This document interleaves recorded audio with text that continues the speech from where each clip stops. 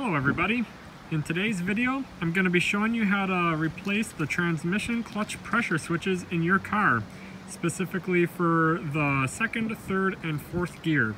This here is my 2002 Acura TL-S, and the parts that I'm going to be replacing can apply to basically any Acura or Honda vehicle from 1997 to about 2009.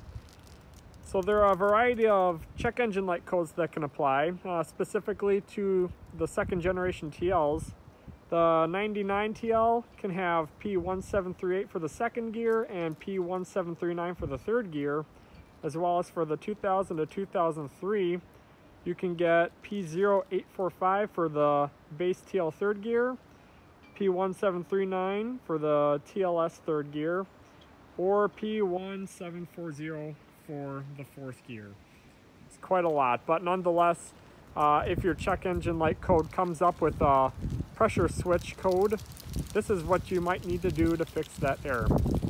Even other times, nothing will necessarily appear as a check engine light, but more so as a performance issue. So on my car, I don't have any check engine light codes, but my third gear does give me problems sometimes, or sometimes it just straight up won't go into gear at all. I've read on the forums that changing this part can improve shifting performance.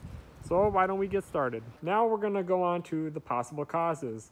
That can include low transmission fluid, a faulty wire harness, faulty electrical connection, and a faulty pressure switch. So first, we're going to check our transmission fluid level. So first thing you want to do is go for a drive, get your car up to full operating temperature, and you're gonna park it on a level surface, turn off the car, and here is our transmission fluid dipstick. And so to check the transmission fluid, we're just gonna take out the dipstick, clean it off, and then very quickly we're gonna put it back in and take it out again. So here you can see our transmission fluid level is perfect, right at the top fill mark circle. So that is good. If your transmission fluid is low, you would want to add some transmission fluid firstly. Alright, so we're going to very quickly buy some parts. We're going to come to AcuraPartsForLess.com. We're going to select our vehicle. We got 2002 TL Type S. Come down to transmission and sensor solenoid. And then right here, this is our third gear pressure switch that I changed in this video. Comes with a washer right there. You can just switch the old one over, don't need to buy a new one. And then here's the fourth gear solenoid right there. And then this is the 1999 TL transmission. This is a 4-speed. This is the third gear solenoid right here. And this is the second gear solenoid on top of the transmission. So now we can get started in replacing that part. First we're going to set the e-brake. Then we're going to jack up our car, place our jack stand, and take off the front driver's side wheel. And then where we need to get to is right here. One main difference between the newer cars and the cars from the 90s is the old cars have a 4-speed transmission, so the third gear will still be located here, but I'm pretty sure the second gear will be located on top of the transmission. Unfortunately, I can't show you exactly where that might be. You'll be able to tell which pressure switch is which by a number right there. That's 3. Follow that over, and that's the third gear pressure switch. And then a little further back, there's a 4, and then that's the fourth gear pressure switch. It's the exact same process to change out both of these switches. They just screw out with the old one and in with the new.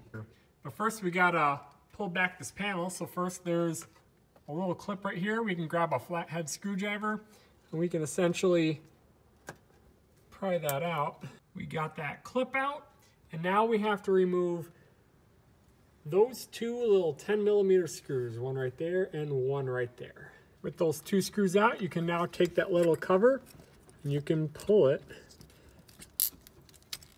down and out of the way. Next, we just have to remove this little black electrical connector right there. And then we can remove the switch itself. I've got some cardboard down just in case, and also keep in mind there is going to be a washer that goes on the threaded portion of this, so I'm also just gonna be prepared to switch that over and get the new one in just in case it does leak. So here's the new pressure switch. It is a size 22mm or you can use a 7/8 as a backup if you don't have that. You'll need either a deep socket to fit over this long plastic part, or you can use a basic wrench, and that should be able to get it off no problem. And then you'll need to transfer the washer over to the new part. There's also a plastic cover here. We'll just kind of take that off in preparation, and we'll get the old part out now. All right, I've got my 7/8 inch wrench, so let's see if I can loosen this. Actually came undone very easily. So,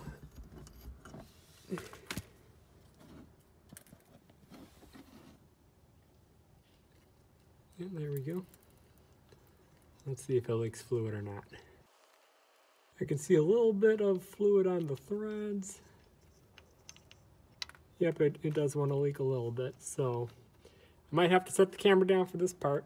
And so after you've got your new one hand tightened in, you got the new washer on there and everything, you can torque it down to 14 foot-pounds if you have the tools. Otherwise, you can just kind of snug it down by hand, but just don't over tighten it because these threads are pretty small and this is an aluminum engine block. After torquing that down to 14 foot-pounds, you can just kind of clean up any oil that's spilled. You can put that little cover back on. You can put that little clip back on there. You can put your wheel back on, torque those lug nuts down to 80 foot-pounds, and we're all finished. So as mentioned before, I myself didn't have any check engine light codes, but what I was experiencing was on occasion my car would fail to go into third gear altogether. And so after driving 3,000 miles now since replacing the solenoid pressure switch, I haven't had a single instance where my car has failed to go into third gear, so I can truly testify that this has worked for me. And if you yourself are having any particular issues with a single gear, I would highly recommend giving this a try. I just want to say thanks for checking out my video. Feel free to check out the description for more information and links to parts, and also feel free to leave a comment. Again, thanks for watching, and take care.